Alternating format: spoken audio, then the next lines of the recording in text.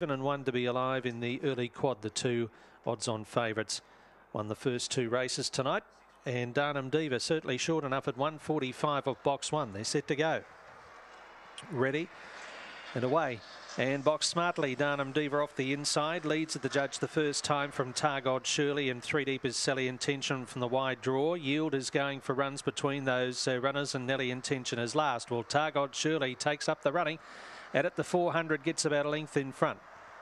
Darnum Diva gets off its back and starts to move strongly now from Yield, who runs up behind them. Then Sally Intention and also Nelly Intention. Leader is Targod Shirley's got another kick here. Darnum Diva just couldn't go past it. Yield and Sally Intention are trying hard. They turn, they bump. Darnum Diva, Targod Shirley right down the outside as Yield, but little Targod Shirley, she's got a kick. She's won.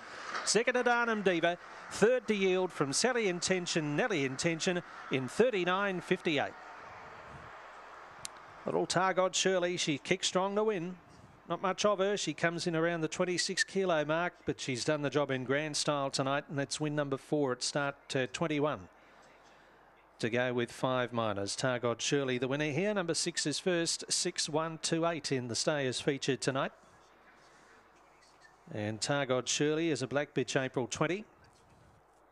By Cutting Edge out of Spin That Wheel. M. Hislop, the owner. Justin Bowman, the trainer at Kilmany. One's run second. That's Darnum Diva. Fabregas, Stretch Limo for Peter Handley. And 2 Yield, Mybro Fabio, Mr. Rinda, Rowan Wagoner. Winner to pay around $4.60 and $2.20 on the tote. $1 for second and no third dividend. And the full set of totes are now coming through.